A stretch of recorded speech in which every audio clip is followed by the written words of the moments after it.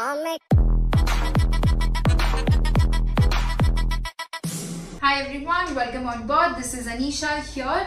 Please make sure you guys watch this video right till the end so that you can understand everything you need to know about the CUET PG exam. We are going to talk about the expected dates, registration important dates so that you can remember, fill the application forms on time, download your admit cards, and we talk about the syllabus and the preparation strategy for the same. Especially all the folks who are planning to apply to TISS programs this year. TISSnet has been cancelled and would be accepting your CUET PG scores. So make sure you guys remember the dates and don't miss that out. All the master's programs, including the flagship MBA, HR and ODCL programs, are also accepting the CUET PG scores.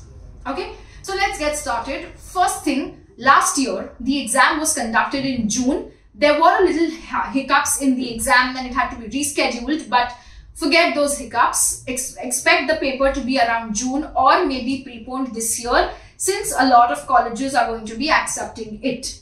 The registration process for the same started on 20th of March and was open for a month till 19th April. So let's expect the same for us this year as well also. While registering, you'll have to do two major things. One, check out which papers are you applying in for and make sure you know which colleges you are applying, because they have multiple sections. Okay, so if you will see in the registration process, it would be stated you are allowed to apply for 3 test papers out of 7 test papers. Okay, with respect to test papers, they have different categories: 1, 2A, 2B, 2C, 2D, 3A, 3B, and they have a paper code for all of these things. Very complex, check this out. But for us, it's since CUET PG is for all masters exams, not just MBA. The good thing is most of the MBA exams fall under the category of CQP 12. TISS can accept CQP 12 or 11. That has not yet been confirmed or announced. To say, stay tuned to the channel so that we will keep you updated about the notifications, what they are accepting, what they are not accepting.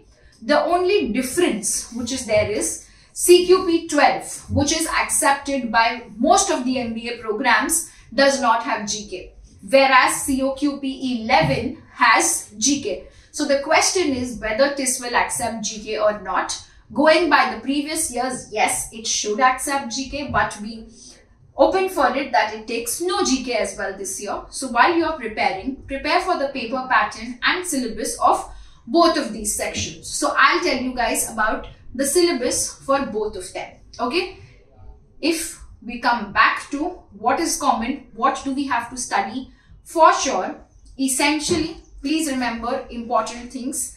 The exam is going to be a 2-hour exam, 100 questions, 400 marks. There is negative marking coming in for the same as well also. Okay, exam time slot, which you need to remember, they have the exam in 2 time slots, which is 10 AM in the morning, shift 1, 10 to 12, or shift 2, which is 3 to 5 PM. Okay, so you will have your different shifts. Whichever you've taken, you take the exam within that particular shift for whichever paper code that you have selected. It's a completely online exam. The registration process is also online on the NTA website. Once the forms are out, we'll do a dedicated video with respect to how to fill the form. The application fees is somewhere around 1,000 to 1,500, depending on number of papers you select to apply, depending on the courses you're applying to and category. This is for the general category. The fees for the reserved category students is 500 onwards. Okay, now let's talk about what do we have to study. So if you look at the paper pattern, it's not very different from the subjects which you have studied for your CAT, CET, CMAT. Essentially, if I have to draw synergies, CMAT and CUET PG is pretty similar with respect to the type of questions and the difficulty level of questions. So the course which you are enrolling in for will help you cover up mock tests, section-wise tests, and the LOD 1 syllabus for the entire course as well. And if you're already preparing for CMAT, this should not be very complex and difficult. Also, very similar to NMAT and SNAP as well. Topics which you have to study: In the COQ P11 and 12, both of them, the most common questions which are there, first is your English comprehension section, which includes grammar, usage errors, para jumbles, sentence correction, sentence improvement, reading comprehension, paragraph completion, one-word substitution, synonym, antonyms, idioms and phrases. This is the exact syllabus for your NMAT, SNAP, CMAT as well. So it's the same preparation, so do not worry. Just practice a little more. That's what you have to keep in mind. Correct? Then if we talk about general knowledge section, GK may or may not come, but if it is coming, it will be similar headings which you are again studying for all the other exams, which include your literature, history, Indian constitution, personalities, sports, national and international economy, which is your World Health Organizations and various organizations which are there, which exist. Those questions have always been coming. Economics based questions, science, political, trade, geography, culture, something which you had expected in TISS as well. Similar GK comes in here as well.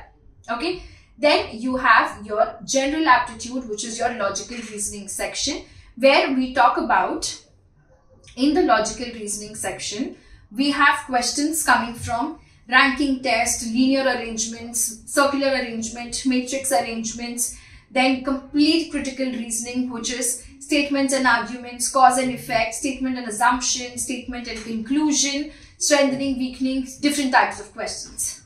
Then comes our logical reasoning questions, which is number series, blood relations, coding, decoding, non-verbal reasoning tests, symbol-based questions, analogy-based questions, direction sense and ranking test, clocks, calendars, and sequencing, which is essentially like your word letter series or your input-output based questions as well. So again, LR syllabus also similar to what you are doing for your SNAP and NMAT combined. Last comes your quants and data interpretation. Quant, you have arithmetic, complete arithmetic is there, which is mentioned. So it's partnership, simple interest, compound interest, profit loss, pipes and systems, percentages, time, speed, distance, train, works, wages. Essentially a lot of questions based on only arithmetic, but do not stick to just that. Please do study algebra, numbers, geometry, modern maths, everything as well, because you've already been studying for the other exams. Might as well study. It might come in CUET as well also. Alright.